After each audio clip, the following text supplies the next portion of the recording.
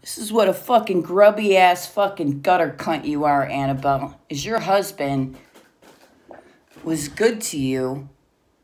He treats your daughter like she is his own child. You fucking lowlife. You fucking lowlife fucking cunt. You are so painfully fucking ordinary, so painfully mediocre in every respect. You lost your nursing license because you were incompetent. You were incompetent as a caregiver because you don't give a fuck about anyone else but yourself.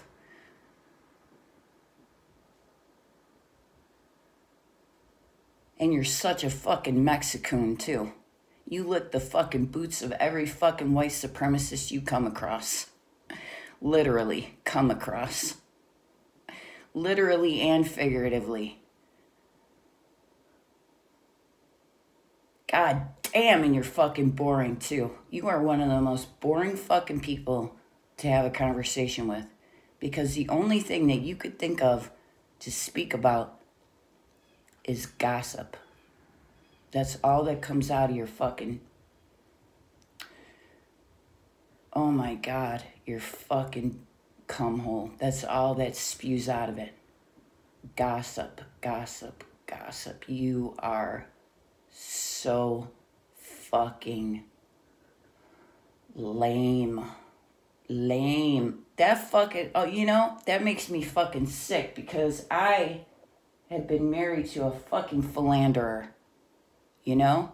Here's this guy, hardworking fucking guy.